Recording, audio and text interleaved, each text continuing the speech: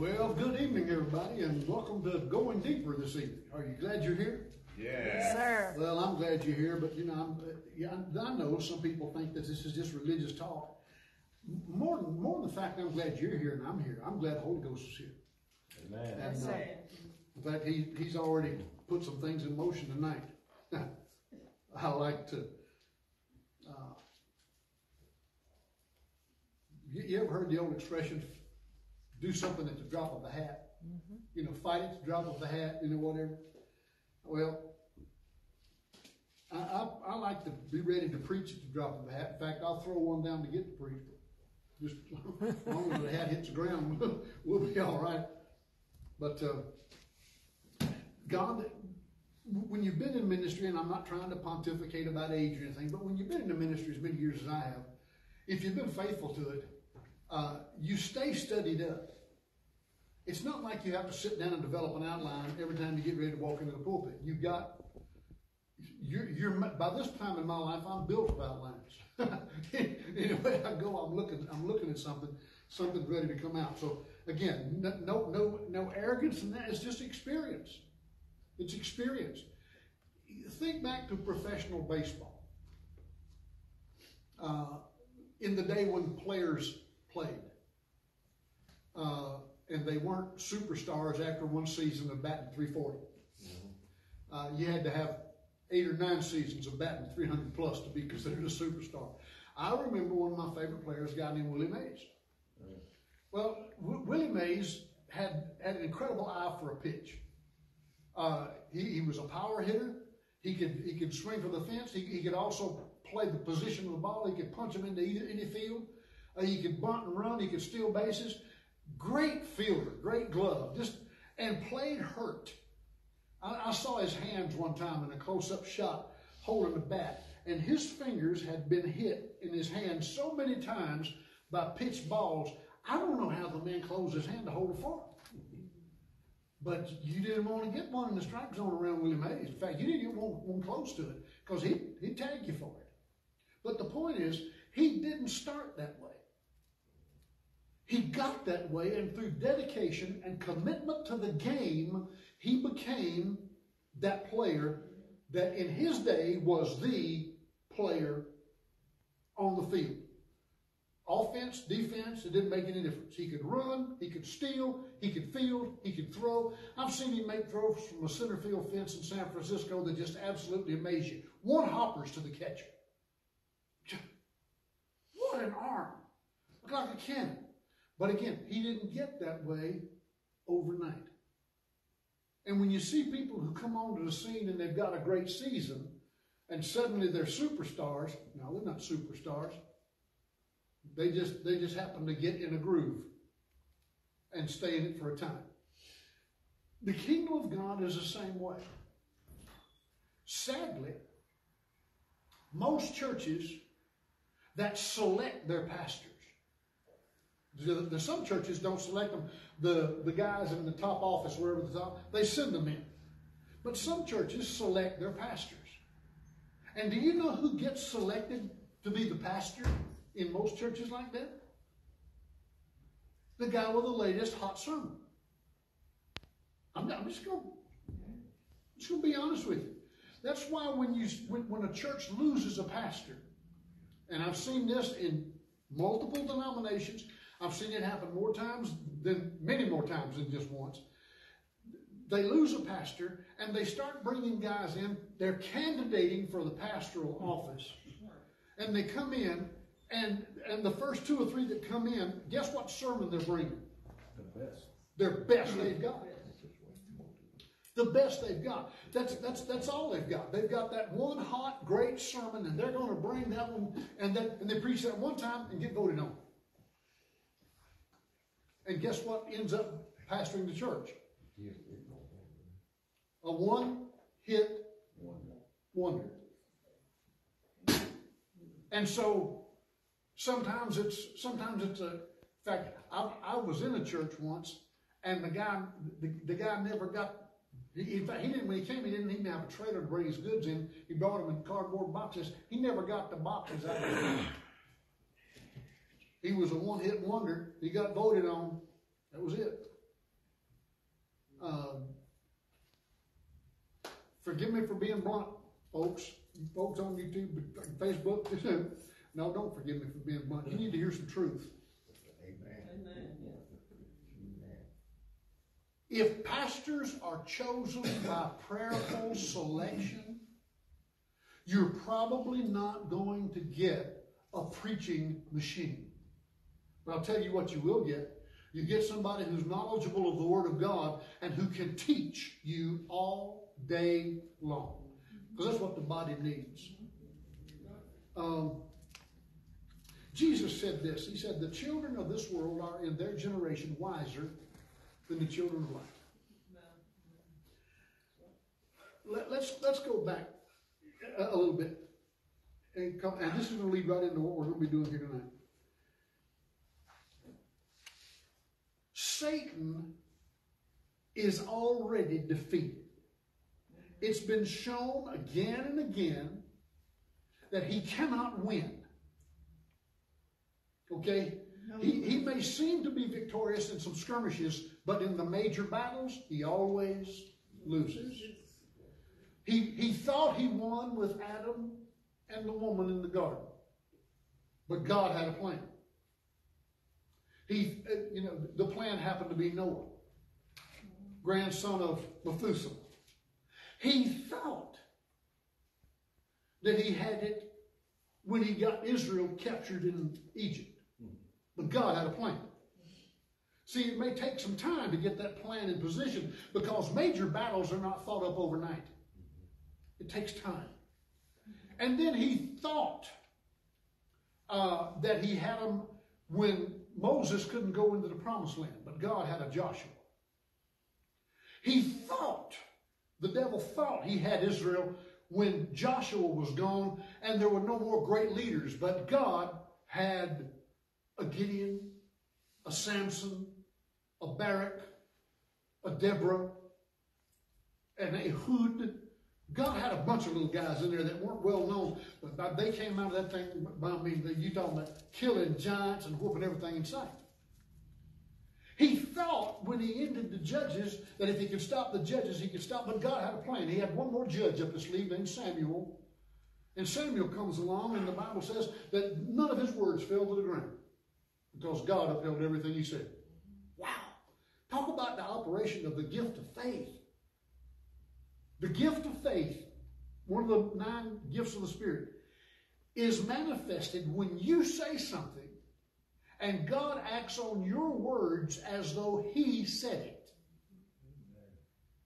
One of the most beautiful examples we see of that is Abraham taking Isaac up on the mountain to sacrifice him. Abraham had received in a dream, in a vision, if you will, in a form, Isaac being raised from the dead out of the ashes.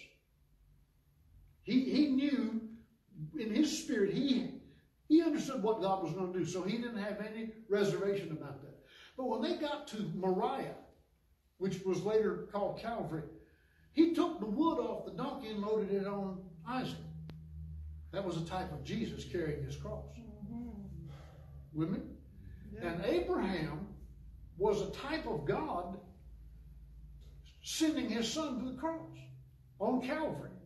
It's a beautiful type and image, a picture of what was going on. Type and shadow is the term that's used.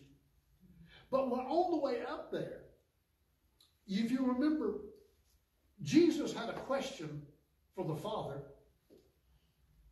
in the garden, didn't he? Father, if it's possible. See, he knew what was going to happen, but he also knew the agony was about. He didn't want to go through that. But it was Father's will for him to go ahead and go through it. But on the way up with Abraham and Isaac, Isaac had a question. He had a little problem come up in his mind. Where's the sacrifice? And Abraham said, God will provide himself a sacrifice. Now please, from this day forward, don't ever say that God said or that Abraham said God will provide. That's not what Abraham said. Abraham said, God will provide himself a sacrifice.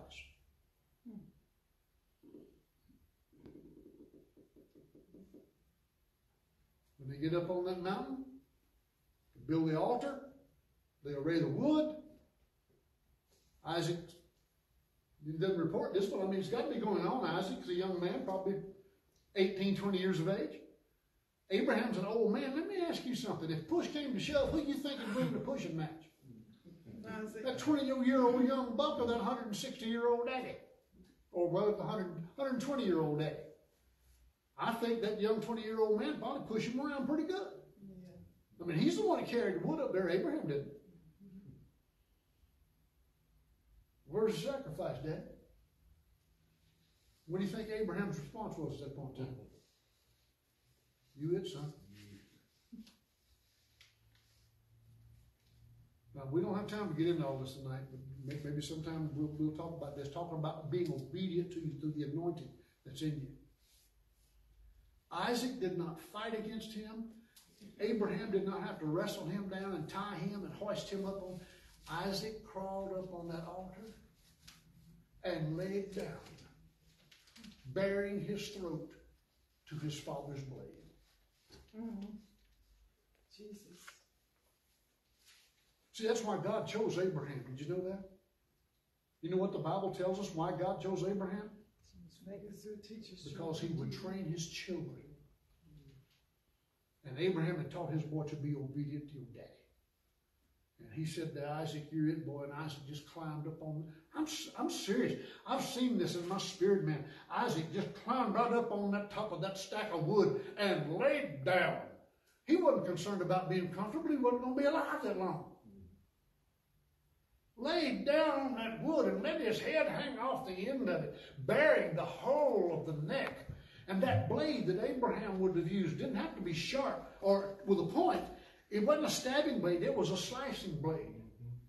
And Abraham walks up to that altar and reaches up and takes hold of that boy's head, because the body will do involuntary things. He takes hold of that boy's head and holds it in place and takes that knife that you could shave with and laid it on the jugular and is getting ready to draw it across the throat.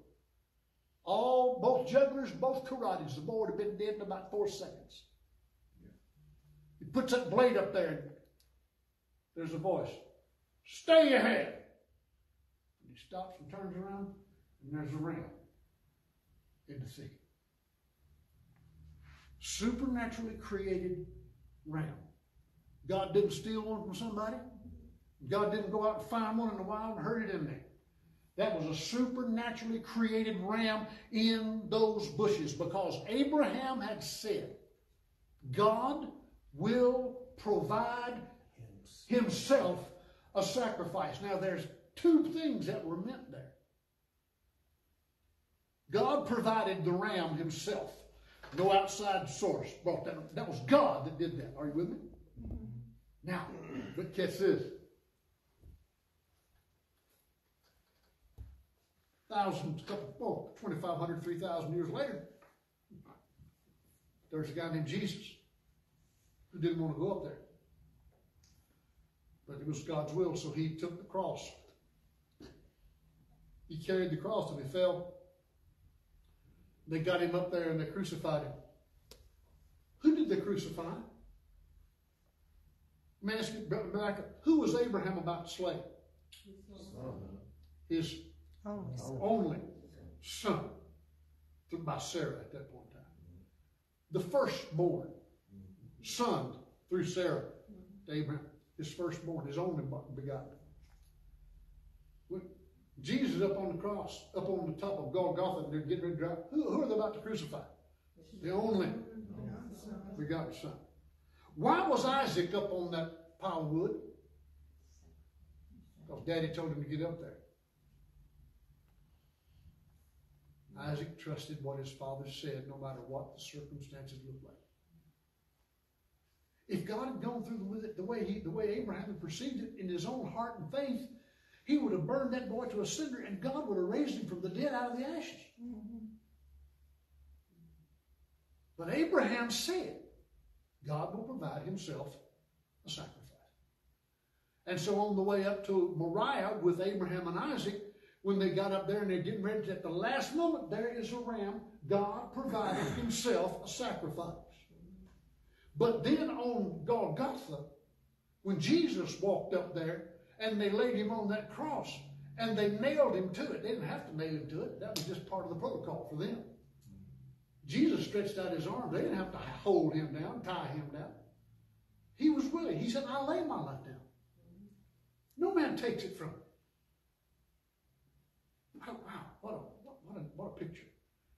And Abraham, or Jesus, stretched out there, ready to be sacrificed. They're about to sacrifice the first begotten son. But let's only begotten son of God. But let's think about for just a moment. Who was Jesus in the beginning? The Word. In the beginning was the Word. And the Word was with God, and the Word Was God. So who was Jesus in the beginning? God. He was God. So who was being sacrificed on Moriah? God. God was. He provided himself the sacrifice. See, when we read that, we don't understand that there were 4 people involved in that covenant that day. God and Jesus, Abraham and Isaac. Because Abraham was willing to obey God, God is now in a position where he can sacrifice his own son. Because Isaac was obedient and willing to go through with it with his father, Jesus was willing to go through with it for his father and for you and me. Oh, wow. Who built the altar on Moriah? Abraham did. Abraham and Isaac. Who brought the wood up on Moriah? Isaac. Who built the altar called Golgotha? God did when he created the earth. Who carried the wood? Jesus. What a picture. What a picture. You see, what Abraham saw in Isaac being raised from the dead out of the ashes, from the fire, what Abraham saw was a true prophetic view of Jesus after being crucified, going to hell and suffering the torments of hell, and then God raising him up out of the fire, out of the ashes, and restoring him fully. Oh, Lord. Forgive me for making the statement, but my brothers and sisters, this is what needs to be taught in the church today, so people will understand what has been bought for them. When you don't understand what Jesus did for us, you don't understand what... There's no wonder Christians get saved and find it so easy to go back and do... Oh.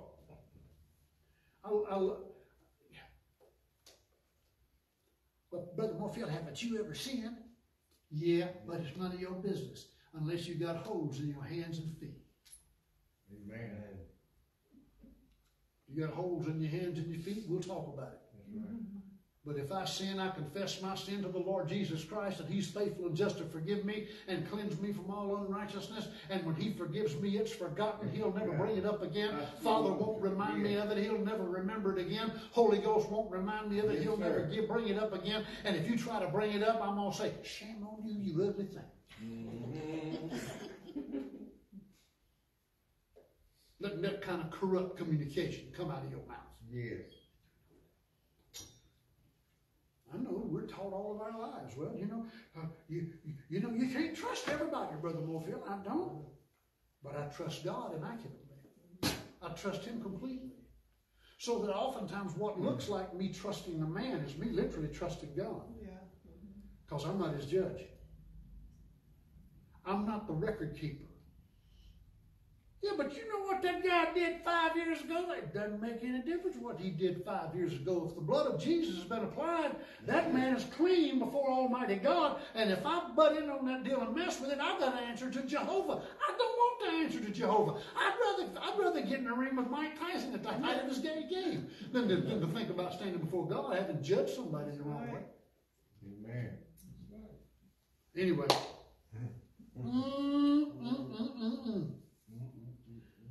I'm talking about guarding the anointing. That whole scenario was about Abraham following the leading, the guiding of the anointing that was on the inside of him, preparing him all those years from the day he was 75 in Ur of the Chaldees till the day 45 years later when he took his son to sacrifice him. It took the anointing 45 years to prepare him for that. We might. But sadly, the body of Christ doesn't understand that. They want to get saved, filled with the Holy Ghost, and bless God, right now I want it. I wanted it a while ago. I don't know. I'm not going to wait for it. Bless God, I'm going to have it yesterday. Well, hang on, Jack. You got a long way coming. You do not become excellent at anything in this natural world overnight. It takes time. I don't care how much, quote, natural talent you have. I don't care how ambidextrous you might be. You might be able to write your name with both hands at the same time in different directions. I don't care what you can do. That natural talent don't mean whit to anybody unless you can use it to save a life. Now you may have something going. Well, aren't you amazed at people that can walk a high wire across Niagara Falls? No. Now, if I was hung out there and somebody needed to get me off, I might be impressed with it.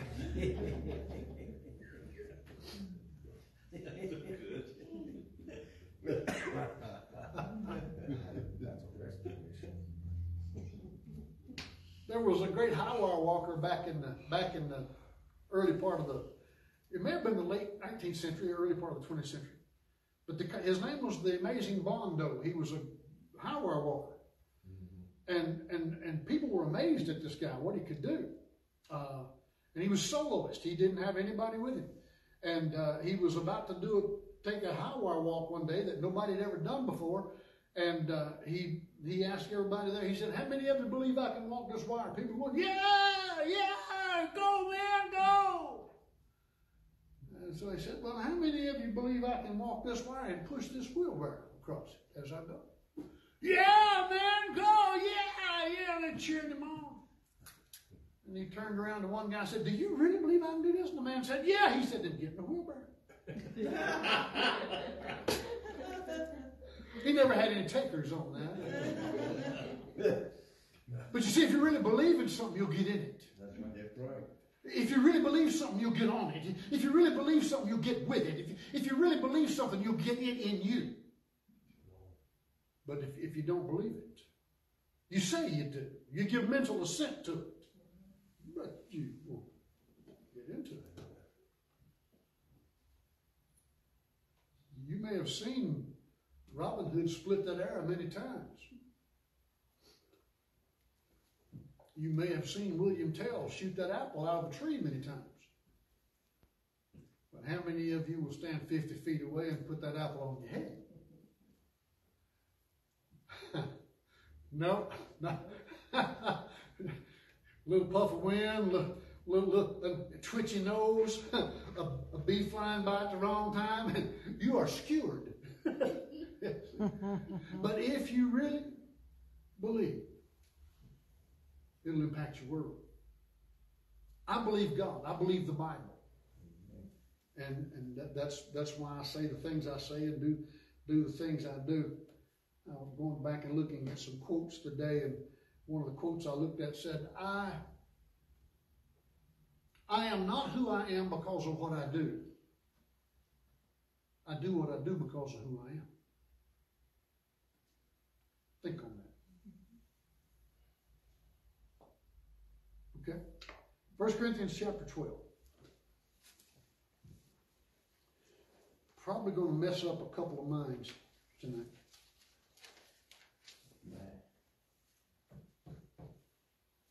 Just let me begin reading in verse 1. Now concerning spiritual gifts, brethren, I would not have you ignorant.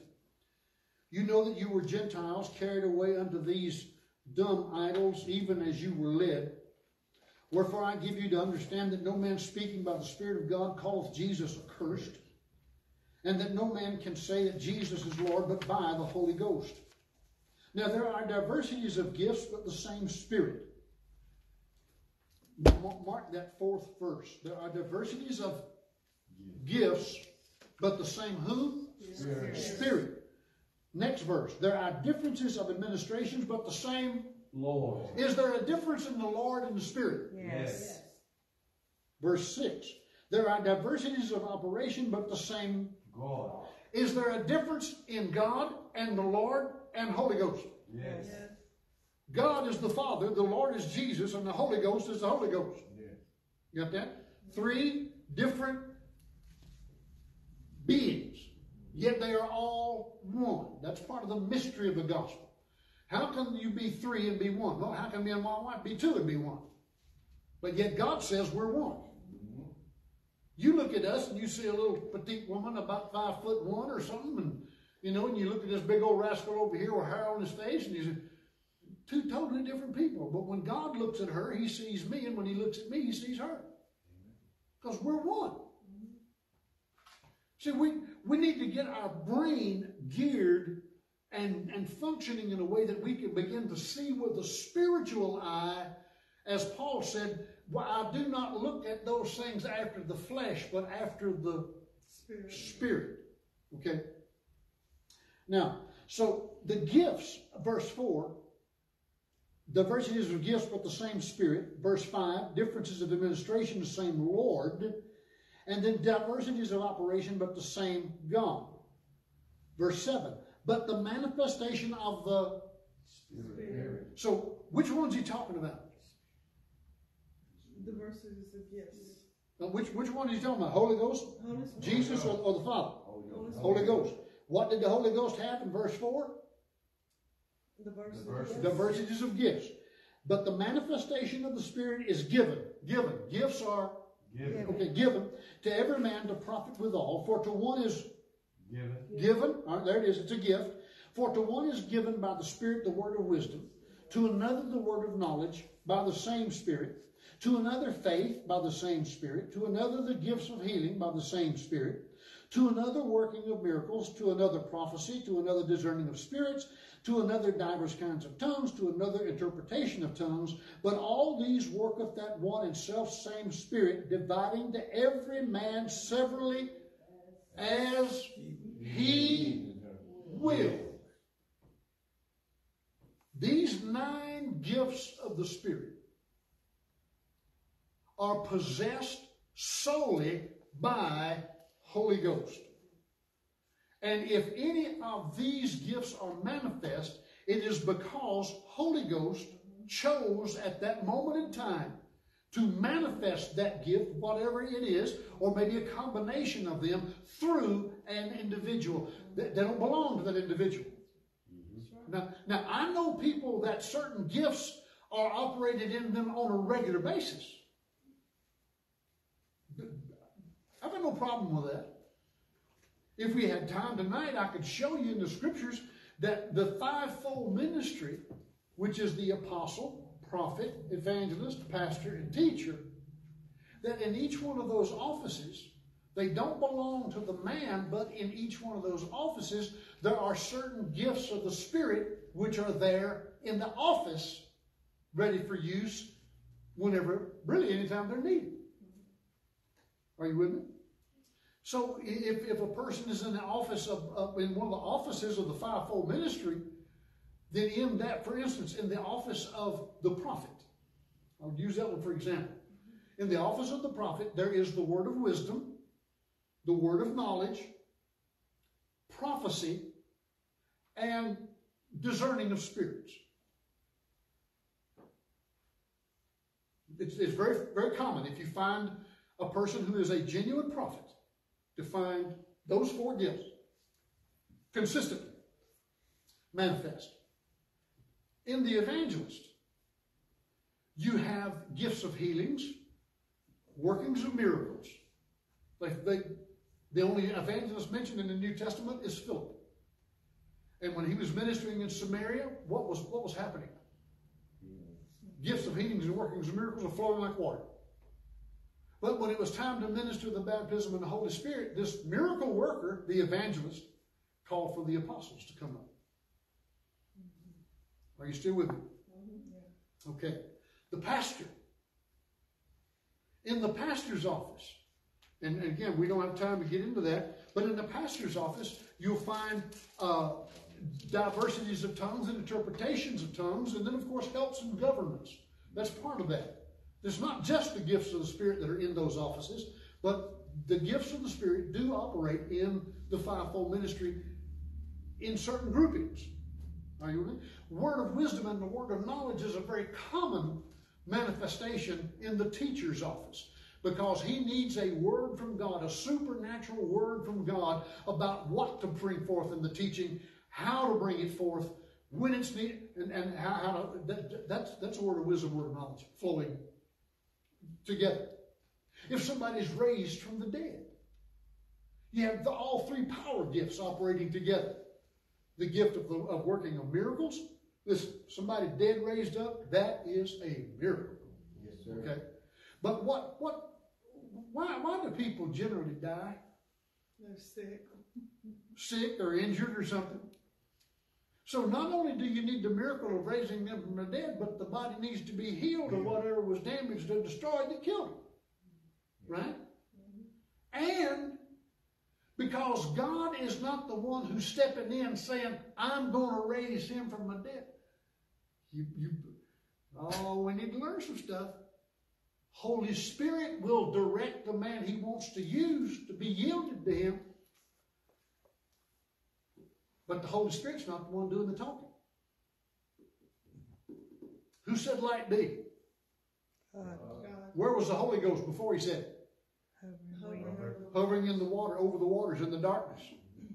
He wasn't bringing light. But the moment God said, Like what? see, the Holy Ghost was right there at the lips of the Father waiting to hear. That it happened. Okay?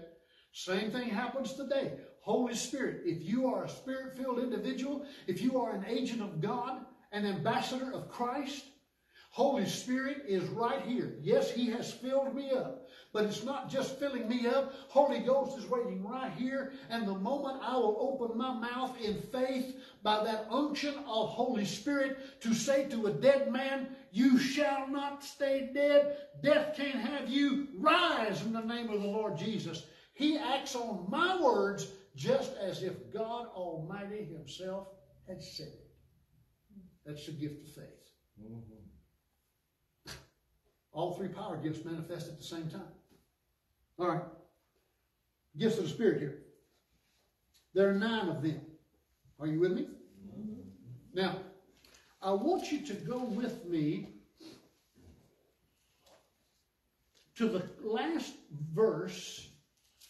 Well, let's go back to the 28th verse of 1 Corinthians 12. I mentioned the fivefold ministry.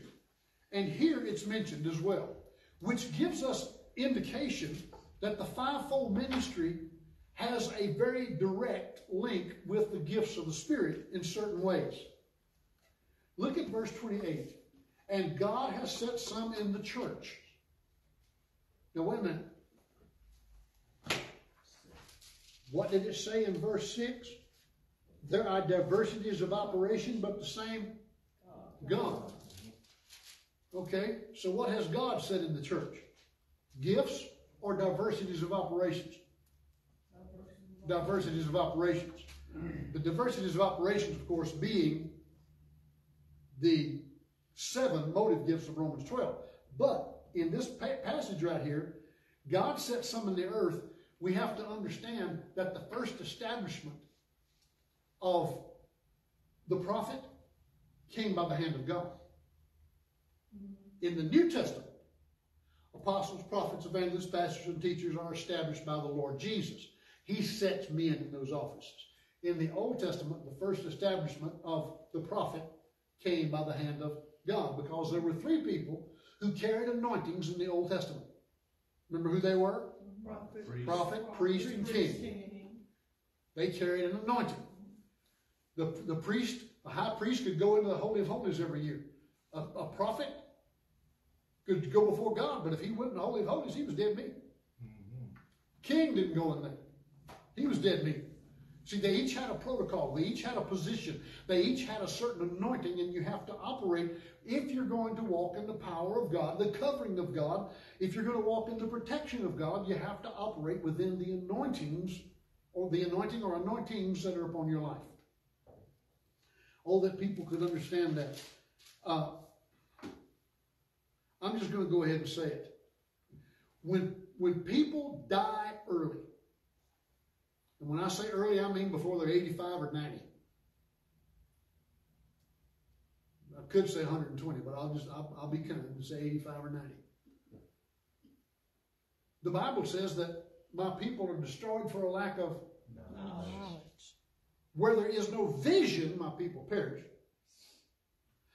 You get sick and go to sleep early, you die early because you failed to discern the body of Christ. Discerning the what? The body of Christ. When you do not understand, when you cannot recognize, please folks on Facebook, don't get angry with me. But when we cannot recognize, and then when we recognize honor in a certain manner, and when we do not know how to create those places where different anointings can be manifest, we are failing to discern the Lord's body.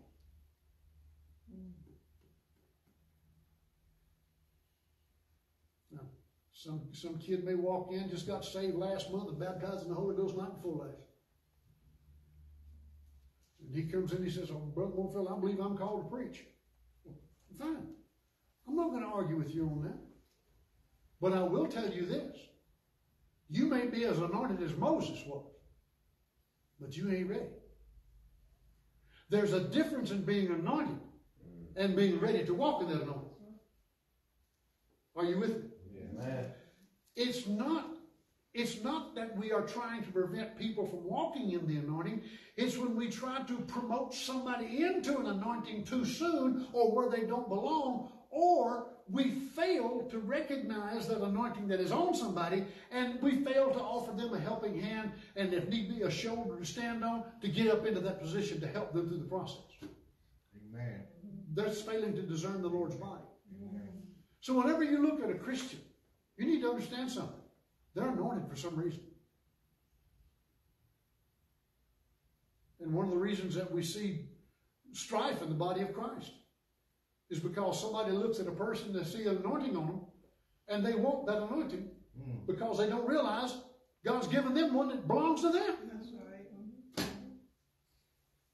And if they could understand that, if they would learn what they got and use what they have and let that train them and grow them up, they'd be the happiest people on the planet.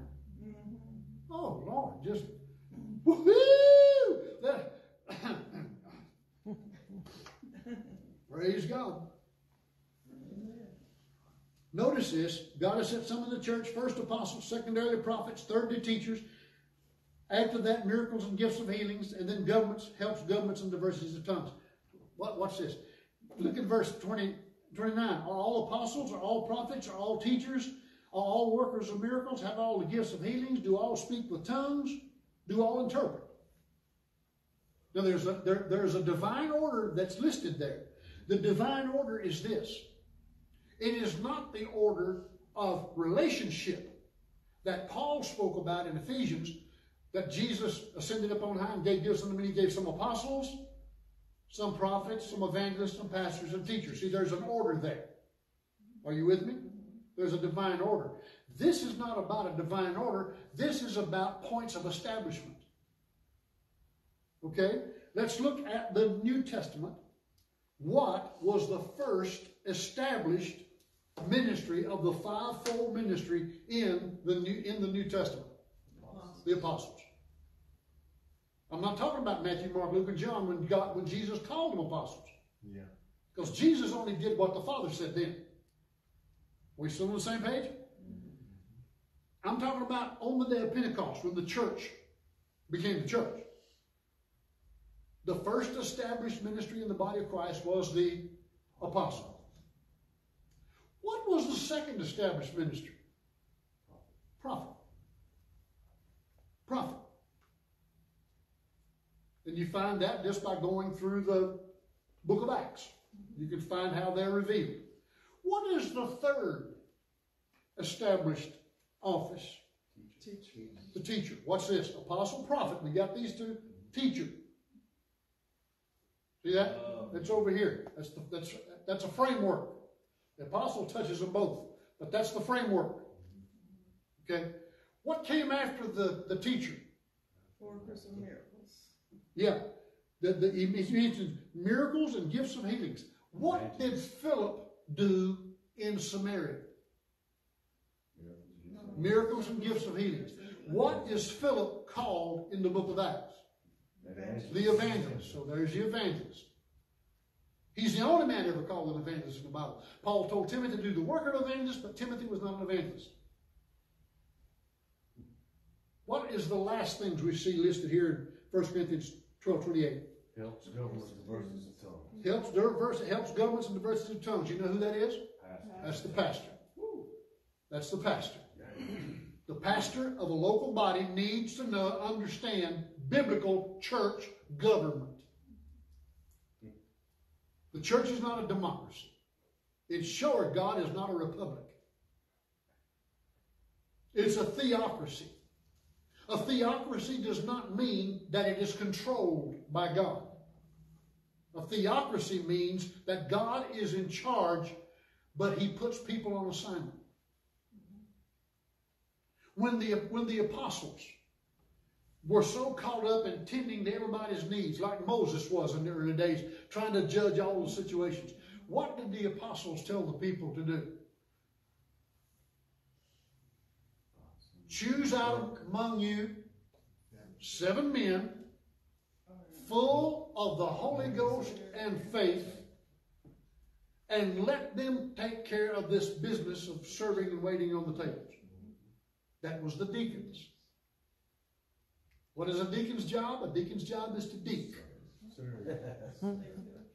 What does that mean? That means that they take care of the physical operation of the church. That's a deacon. Are you with me? Now, deacons, in fact, we won't take time to get all into this, but deacons are mentioned in 1 Timothy chapter 3. If a man desires the office of a deacon. Let's see. Chapter 3 verse 1 says, if a man desire the office of a bishop. That's like a senior pastor. All right. Then look down verse 8. Likewise must the deacons. You see that? Deacons. And there's qualifications for a deacon. Just because he can walk and chew bubblegum doesn't qualify him to be a deacon. There are biblical qualifications for him in that. He has to be the husband of one wife. He has not to be double-tongued. He's got to be a man of integrity. And that's provable. He's got to be a man who understands the Word and can help in the teaching and ministering of the Word. So there's a requirement of a certain level of maturity in that. And that's why in the 28 years that I pastored, every year when I met with my board, the first thing I told them is, gentlemen, this is not a democracy. You have not been selected to represent the body of Christ to me. You have been selected to represent me to the body of Christ. You are my board, not the congregation's board. That's church government. But in the place of the deacons, this first bunch of deacons that they told them to do, who did the apostles tell to pick the deacons? The people. You choose out among you 7 men of honor report. But that didn't mean they made the cut. When they chose the seven came before the apostles. The apostles then prayed, seeking the mind of God, and if they met God's approval, then they were. You see the picture? That's the way church government needs to be run. It's a matter of prayer, not a matter of who preaches the hottest, latest sermon because he read the hottest, latest book. Okay. I'll leave that. Okay. apostles. Verse 29. Are all apostles? Are they? No. Are all prophets? No. Are all teachers? No. Now notice this. Are all workers of miracles? No. And do all have the gifts of healings? No. Now remember, that's the evangelist ministry. Okay? And then it says, do all speak with tongues and do all interpret? Those are the gifts of the Spirit that are in the pastor's office. In a properly operated body of Christ, if a message in tongues is given in the church, if there's no other interpreter present, if there's a pastor in the room, it'll come through him. You got that? If a message in tongues is given and nobody is given an interpretation, either somebody disobeyed in the interpretation or somebody disobeyed in speaking the tongue, or the pastor failed to shut it down when it should have been stopped. Amen. Amen. All you guys that want to be pastors out there, welcome to the shooting gallery. And you ain't holding the gun, Jack. Hallelujah. There are 9 gifts of the Spirit. How many? 9. Notice the last verse of chapter 12. Covet earnestly the best gifts. I've heard all kinds of talk and what's the best gift? What is the one that's needed most at that time? No. If it's the best, it's the best. Being the best, when you're looking at things that are already established, doesn't change. You take 3 cars made by 3 different makers in the same year, made as much alike as possible. All the extras and the little doodads and the bells and the whistles, the same on every car. And you take them out and you test them. One of those cars is going to be found to be a good car. But one of them is going to be a better car. And one of them is going to be the best car. So you have to have at least 3 to be best. These are things we should have learned in school, folks. One of the greatest sad things in the earth today is the fact that our children are no longer being taught these very principles in school. So when they read the scripture, they don't even know what they're seeing. He said, covet earnestly the best. What? Yes. Gift or gifts? Yes. Gifts. How many gifts of the Spirit are there? 9. So that means 3 of them are good and 3 of them are better and 3 of them are Yes. Thank you. The question is, how do we know which ones are which? I'm about to answer that for you. I know somebody might think, well, you arrogant thing. I ain't never heard nobody talk like this. Well, maybe it's because nobody has taken the time to read the Word of God for what it says and just lay it before you. I'm going to teach it to you, that you can receive it or you can deny it.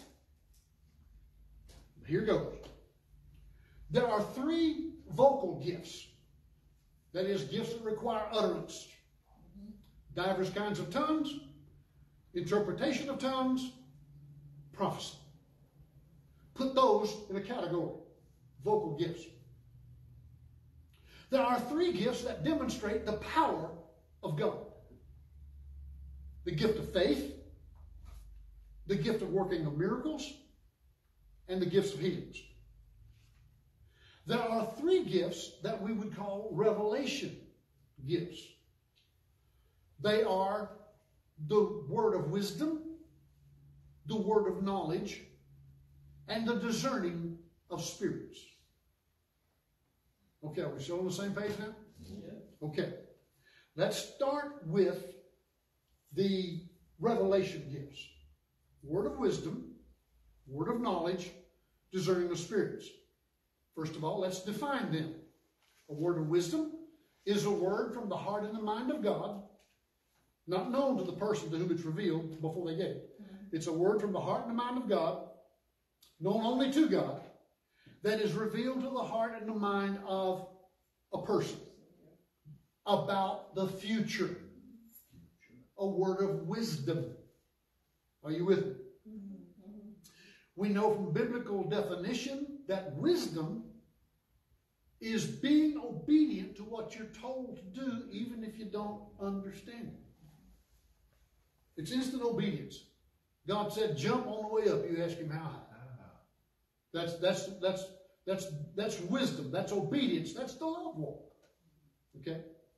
So the word of wisdom is a word from God, known only to God, that's revealed to the heart of a believer about the future, something that is going to happen.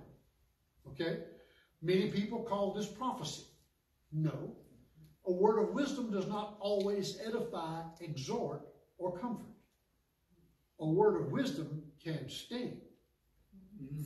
When Agabus came in and picked up Paul's girdle and strapped it on him and then bound his hands up and said, this is what they're going to do with the man wearing this girdle when he goes into Jerusalem, that was a word of wisdom. He didn't know who Paul was. He didn't know that girdle belonged to Paul. He just walked in and he knew the guy wearing that, when he gets to, they're going to do this to him and he's going to be in a world of hurt.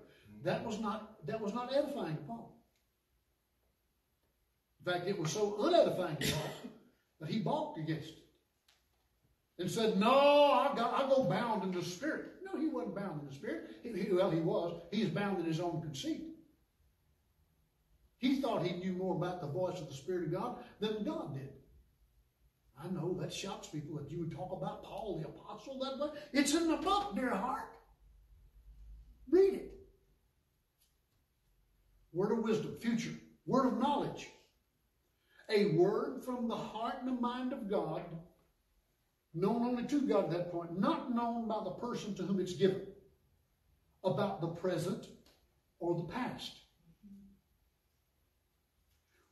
Did John know everything that was going on in all the churches when he wrote the book of Revelation? No.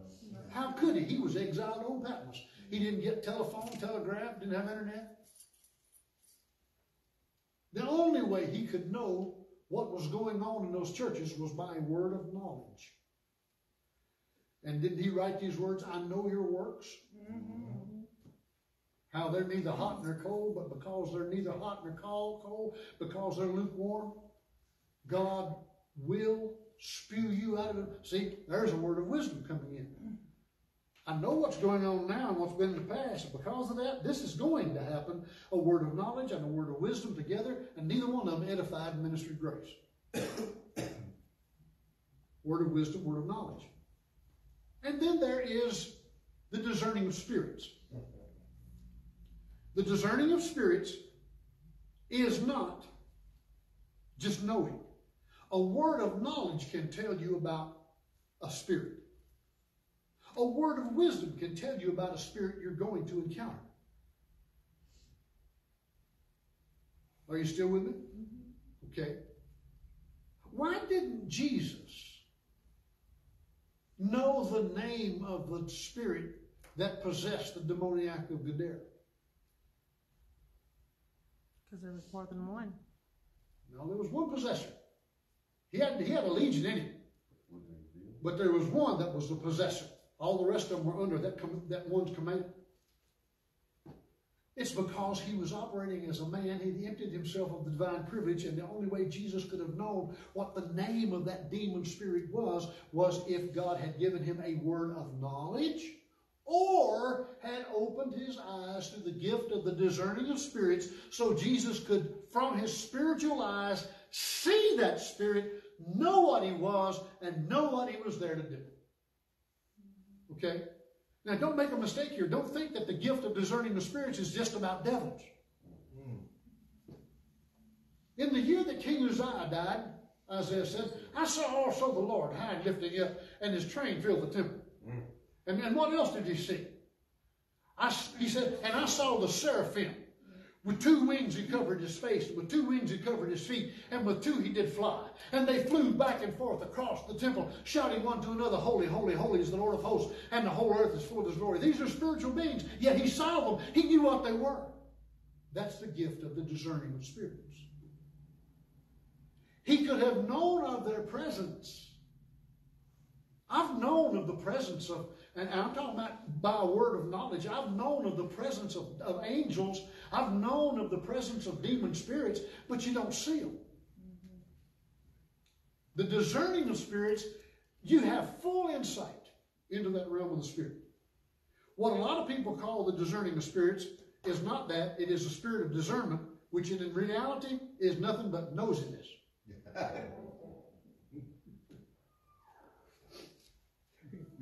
I know people use that term, well, brother, you need a spirit of discernment. Well, let me put it this way. I have the Holy Ghost. He can discern anything.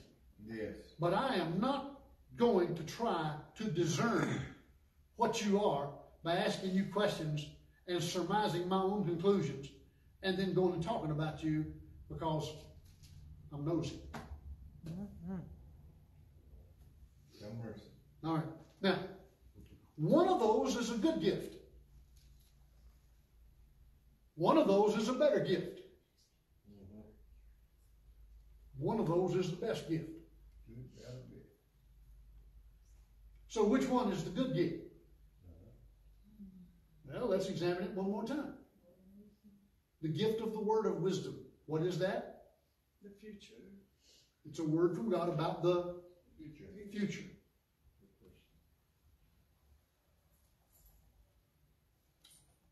Did Enoch talk about the Lord? No. Yeah, he did. He said, I see the Lord coming with 10,000 saints.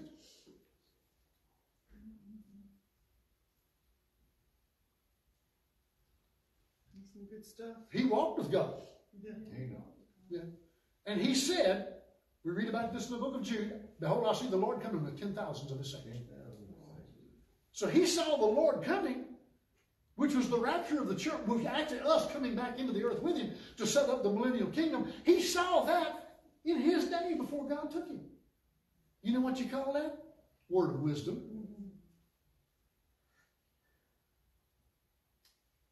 Did Moses talk about the Lord? Yes. What was the serpent in the wilderness?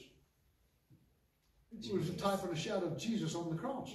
If I be lifted up, I'll draw all men to me.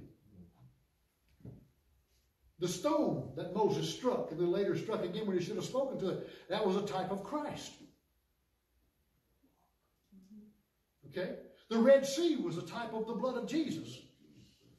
And the Jordan River was a type of the baptism in the Holy Ghost. And people think that the promised land is heaven. No, the promised land ain't heaven. The promised land is the life we should be leading after we get filled with the Holy Ghost. Right. And can I tell you something? When they came into the promised land, they still had some fighting to do. Yes. If you think getting into the promised land means that your fighting days are over, darling, I hope you didn't drop your sword as you cross the river. Right. Nevertheless, the word of wisdom is a type and shadow of the Old Testament. Because the Old Testament is always talking about the Messiah who is yet to come. The Messiah who is yet to come. Isaiah. He was wounded for our trans. What is that? A word of wisdom. See, now, yeah, I say that it can also be prophetic because it does edify, minister grace, and comfort. Are you with me? But the Old Testament is generally talking about pointing towards the coming of the Messiah. So that is a word about the future. Let's come into Matthew, Mark, Luke, and John, the four Gospels. My brothers and sisters, that is not the New Testament. The New Testament did not begin until the day of Pentecost when the church became the church. When Jesus had been raised from the dead, couldn't have the New Testament until Jesus had been raised from the dead to ratify the covenant with his blood. Now we're still together? But the four Gospels are like a standalone unit. But in the four Gospels, who shows up? Jesus. So now Jesus is before them. They see him. They look on him. Now, is this a word of wisdom about the future, or is this a word of knowledge? Here I am. Present. It's present tense. So the four Gospels is a type and shadow of the word of knowledge. The word of wisdom was good, but thank God Jesus showed up. That's better. Yeah. Yeah. And the other revelation gift is what?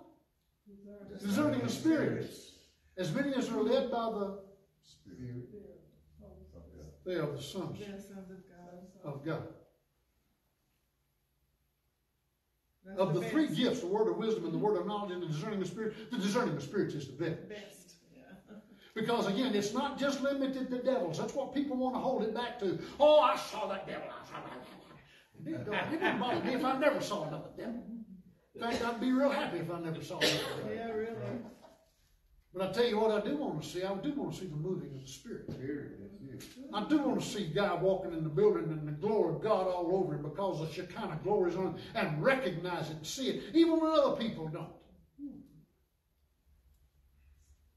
I was in a meeting one night Yes, just attending the meeting and had gone there, and I'll go ahead and tell you what Brother Copeland was.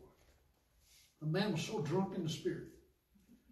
I mean, it was amazing. I don't know how many of you guys might have been down there. It was in Charlotte. Wasn't in the Coliseum. It was one of those. He was doing his best to sing a song down there that night. And every time he tried to start singing it, he'd break over into tongues. He could not sing that song in English. He was drunk in the Spirit. I mean, just all over the place. He walked out to the top of a 4-foot high stage on the edge of it. And I've never seen anything like it in my life. He put a foot, the toes of his shoe hung off the edge. And he took the next step. One of the ushers on his staff did a dive. I mean, he saw him take this. He dove from about 8 or 9 feet out. Dove and was laying on the floor like this to catch him from keeping him from hitting the floor. Kenneth Copeland's foot went out, stepped in there, and turned right back around and back on that stage. The guy laying on the floor going, you're not a big man, but from 4 feet up, that's going to hurt, Bubba. All right. But you see, he was ready to put his life on the line to protect the anointing. Yeah. But the anointing was so strong that I watched that happen. I was sitting 3rd row, ringside. And I thought, dude, God, do that again. No devil involved in that. That was all Holy Ghost. Are you with me? Yeah. That's what I long to see. And the gift of the discerning of spirits, that God would teach us about this, so that when I look at a person and that gift, covet that. He said, covet it. We ought to want that gift more than the word of wisdom, more than the word of knowledge. Covet that gift. Why? So that when I look at somebody in 1981? So when I look at them, I can see in the Spirit something that God has for them 30, 40 years later.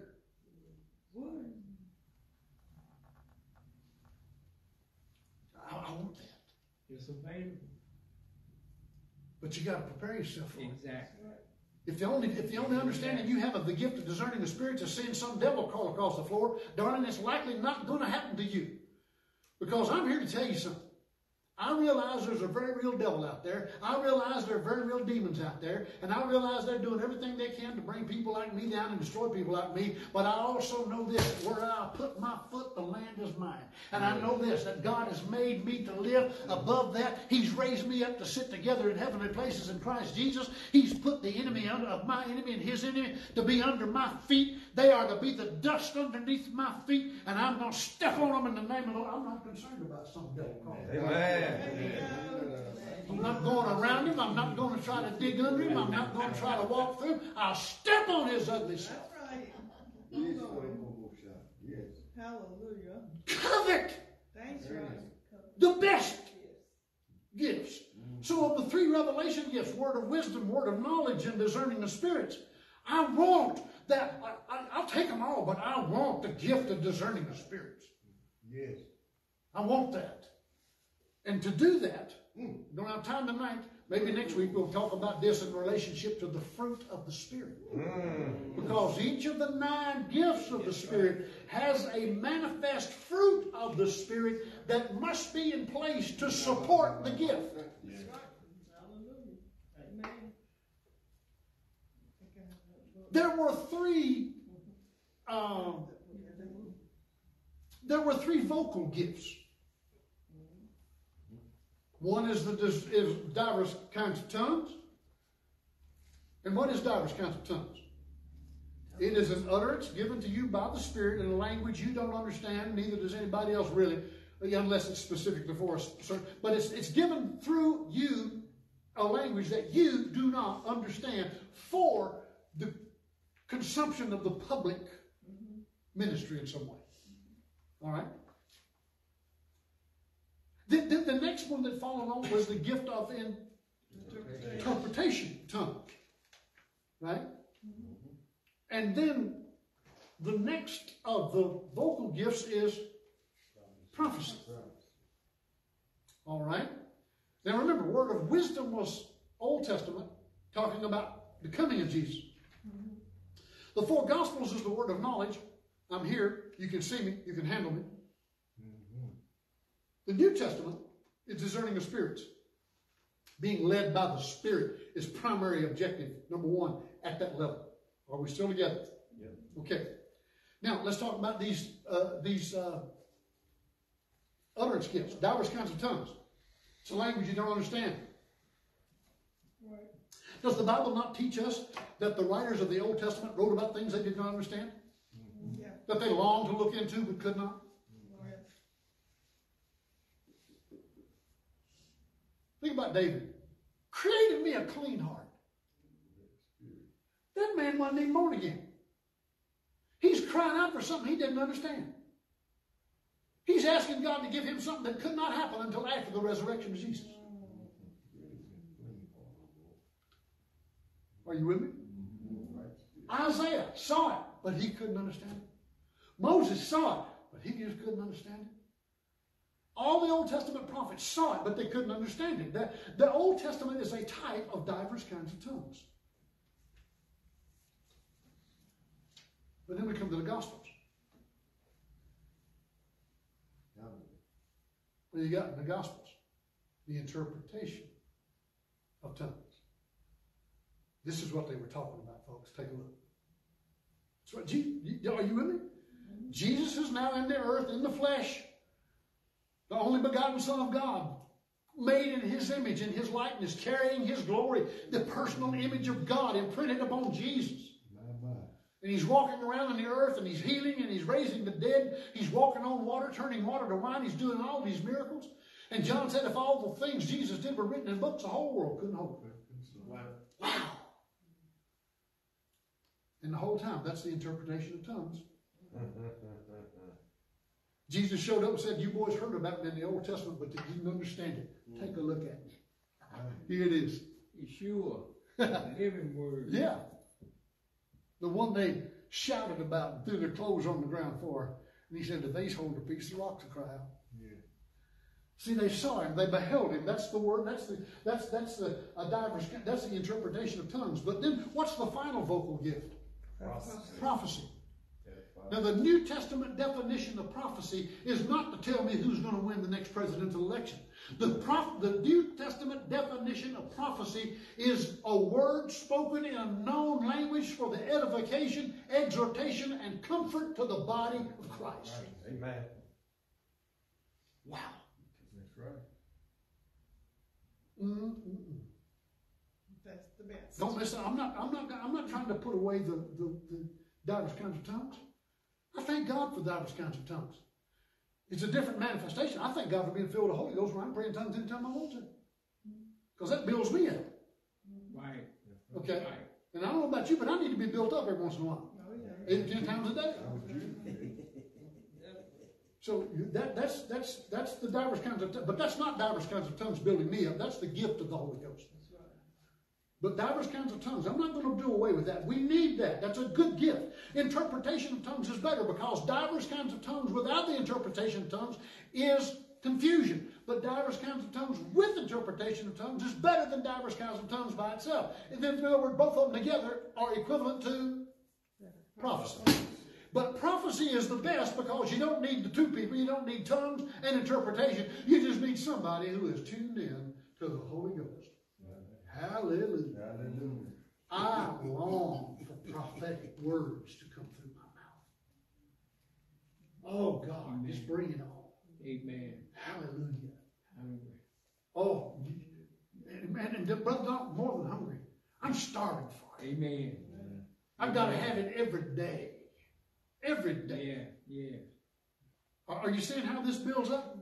So, diverse kinds of tongues is good. Interpretation of tongues is better. But the best is prophecy. So now we got two of the best.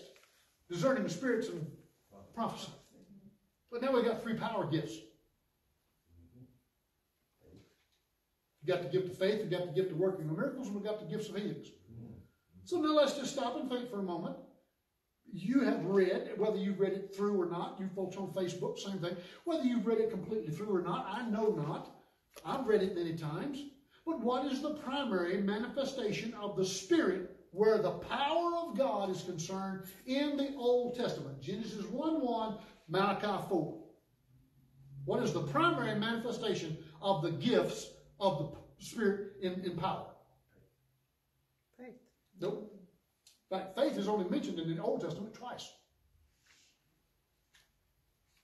In the entire of the Old Testament, from Genesis 1:1 to Malachi 4, faith is only mentioned through the end of Malachi 4. It's only mentioned twice. Working on miracles. The working of miracles. Working of miracles. 3 million Jews instantly. Full restoration overnight. Poor one day, riches, kings the next night. Slaves one day, free men the next. Defeated one day, victors the next. First thing to come to is the Red Sea. Miracle. Chariot wheels squared off so that they drave heavily. Miracle. Get out in the wilderness. Bang! Hit that rock. Miracle. Moses come down off the mountain glowing like a uranium bathed. Miracle. 40 days of no, and then back for another 40 when he gets angry. Miracle. Yeah. And then quail coming in. Miracle. Manna. Miracle. Second time on the rock. Miracle. Cloud by day. Miracle. Fire by night. Miracle. Got your soul. The serpent. Miracle. Now, you ought to be able to put this into a movie somewhere about. Come to the Jordan. Miracle. Jericho walls. Miracle. 300 men taken out the whole Midianite army. Miracle. 300 men. Meal barrel. Yeah, the meal barrel. Miracle. A little bit of oil in the fields of house. Miracle. I mean, that's what the Old Testament is from one end to the other. Miracle. Every time you turn, miracle. So working of miracles is a good thing, isn't it? Yes. But then Jesus comes along in the four Gospels. What is the primary manifestation of the power of God through Jesus? Gifts of healing. Nope. Gifts of healings. Healings, healings, healings, healings, healings. Every time the man turned around, he's healing people. Even when he was doing miracles, healing was often involved. Yes, he turned water to wine. Don't read about healings. Yes, he walked on the water. Don't read about healing, but I do read about life-saving.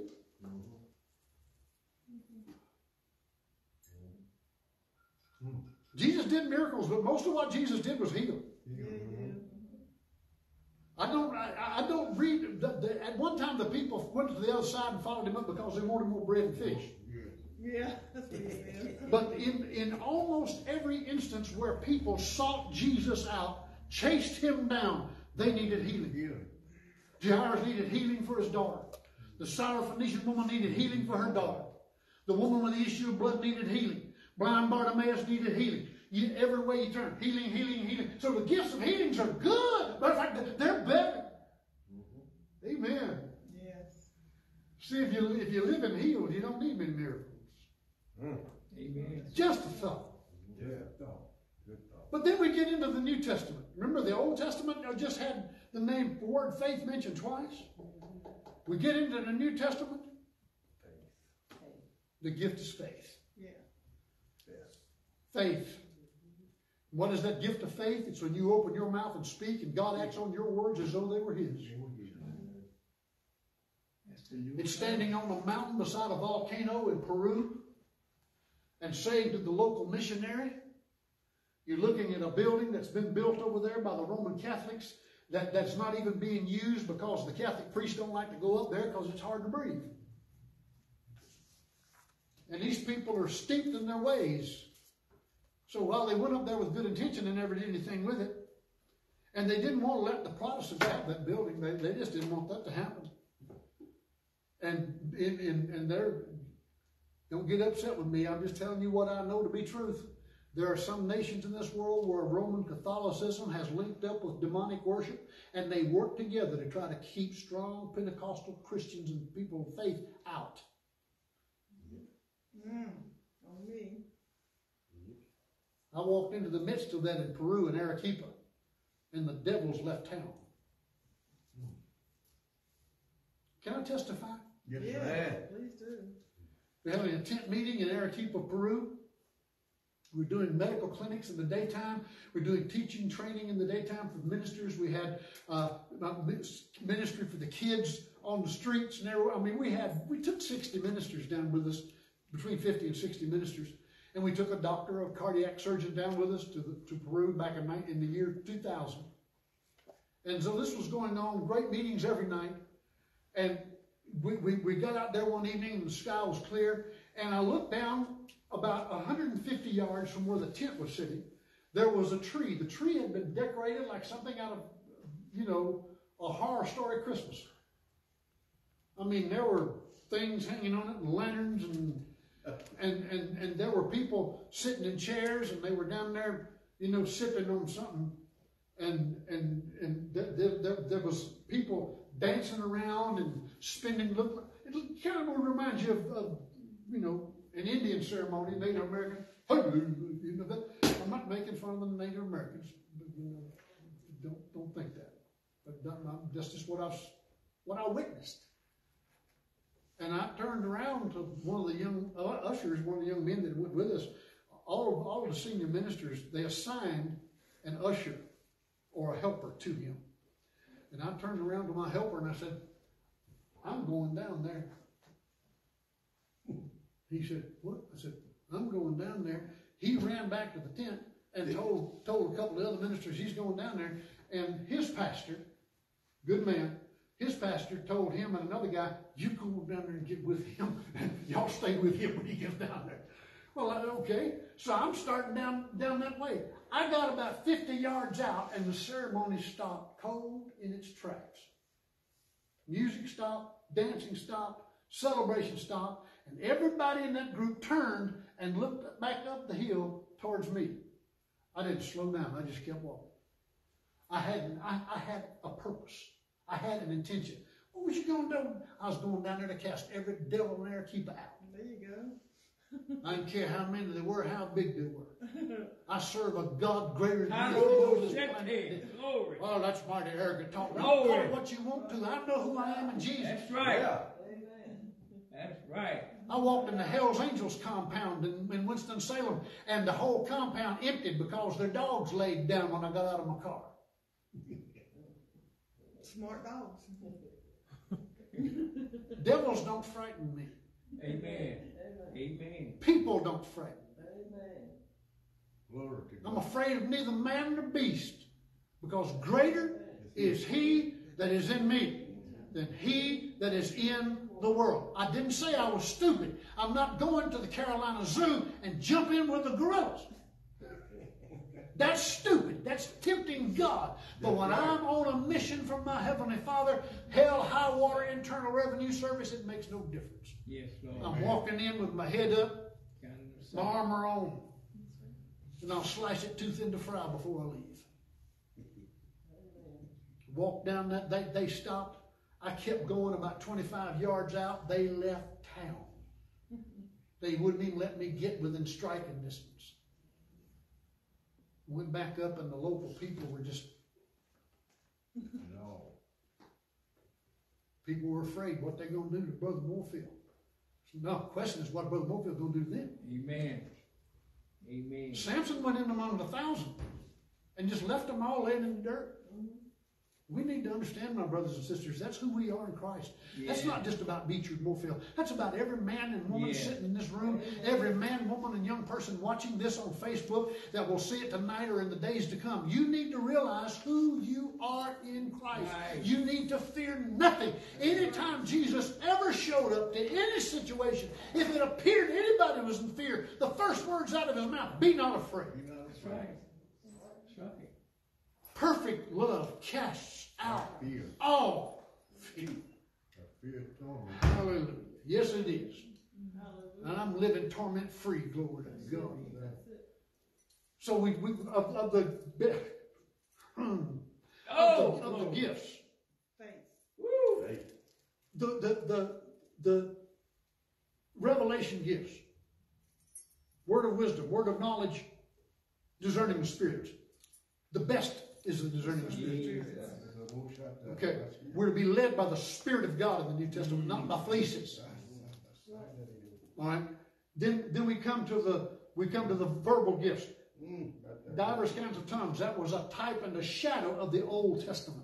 Or the Old Testament was a type and a shadow of divers kinds of tongues. People were writing, but they didn't know. They didn't understand what they were writing.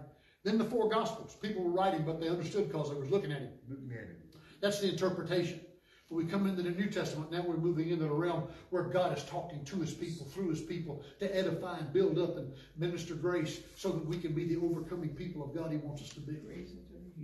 And then we look at the power gifts, the working of miracles, the Old Testament, replete, the four Gospels, the gifts of healings. I mean, dynamic with healings, multitudes healed. He came into one place. He healed them all. Thousands of people. He healed them all. Yes. God help us. Do you want to see that, Brother Moorefield? Yes. Yes. Yes. Yes, I want to see the working of miracles. That'd be fine with me every day of the week. The gifts of healings. But more than that, I want to see the gift of faith in operation because God has given me a vivid imagination. Stood on that mountain in Peru. I told you, I started to tell that a moment ago. That pastor looked at that and he said, Brother Moorefield, he said, we so want to come up here among these people. But all the land up here is taken. We can't find anything and nobody will let us use anything. And I said, you said that belongs to the Catholics? And he said, yes, sir. And I looked at that and I turned and I said to him, it wasn't because I had an unction from God. I turned and said to him, brother, within a month's time, that's going to be in your possession. The Catholics are going to call you and give it to you. 2 weeks later, I got an email from this guy in Arequipa, Peru. Brother Moorefield, you'll never guess what happened. The bishop of the Catholic diocese called him on the phone. We've got a building up there, nobody's using it. We understand you want to get a ministry. If you can, go use the building. That's a gift of faith in operation. Abraham said, my God will provide himself a sacrifice. That was a gift of faith, not only on that mountain that day, but that was the release of a gift of faith thousands of years later when Jesus, God in the flesh, walked up on top of Moriah, spread his hands out, and said, I give my life. God sacrificing himself. Do you understand what it means now about covet the best gifts? Once again, don't misunderstand me. Do I want the gift of diverse kinds of tongues? Yes. Yes. God, anytime you can, Holy Spirit. Anytime it's right. Do I want the working of miracles? Yes, anytime it's right. Do I want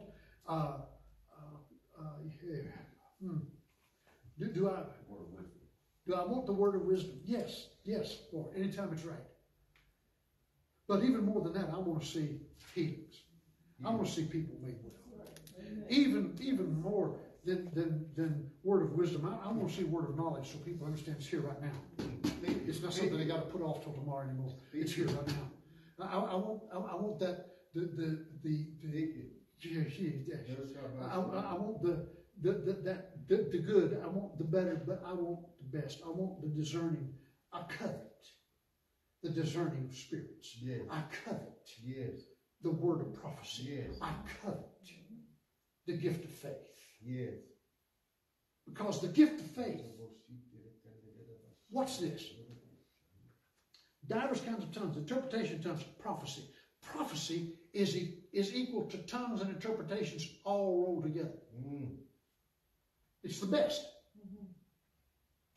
We talk about the revelation gifts, word of wisdom, word of knowledge, discerning of spirits. Discerning of spirits is the best. It's the best. Why? Because it has eyes open to see and understand and know what's taking place in the realm of the Spirit. And then power gifts, gifts of workings of miracles, gifts of healings, gift of faith. The gift of faith can bring into manifestation gifts of healings and workings of miracles. It's the gift of faith that raises a man from the dead that calls the gift of the working of miracles and gifts of healings into the operation at the same moment. I covet the best gifts. Cover me with your spirit. Oh, God help us. Father, Cover me with your spirit. Thank you. Lord, I know I've gone into some controversial things here tonight. Lord, I will send out. Thank you, sir. But I pray that you would speak into the hearts of the hearers Yes, Lord. in such a manner that controversy is not the issue, but understanding is. Lord, if it appeared to be something that they heard but didn't understand, bring it on into the level of understanding, Father, and then take it beyond understanding and let them see it. Give them eyes to see. Yes, Lord. Not just ears to hear, but give them eyes to see.